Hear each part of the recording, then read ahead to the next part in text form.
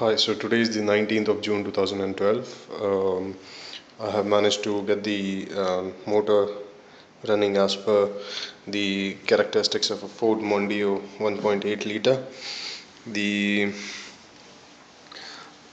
the program is such that the engine stays in gear 1 for 4 seconds till it reaches 1983 rpm.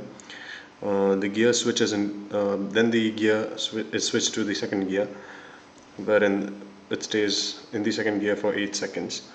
As you can see it over here, 4 seconds in first gear, second in 8 seconds, third gear for 16 seconds, and fourth for 24 seconds.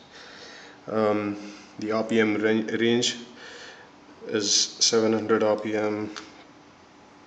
Sorry, I'm not sure if you can see it over here. It's 700 RPM to 1983 RPM for the first gear. In the second, it drops to 1424 RPM and increases till 3300. In the third one, I'm not sure what's wrong with the focus. In the third gear, it drops to 2400 RPM, increases till 4800 RPM approximately, and for fourth gear again it switches back from 3422 till 5150 RPM. This graph over here shows the characteristic of the engine RPM. So we are gonna run this on to the motor now. Just a quick test. Alright.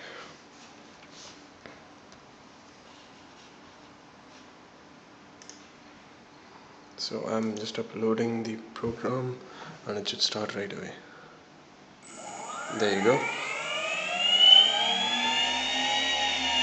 Switched into second gear.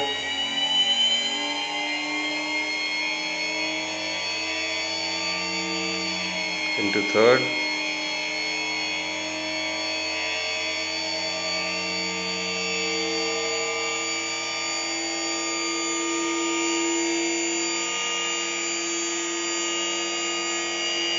Into fourth.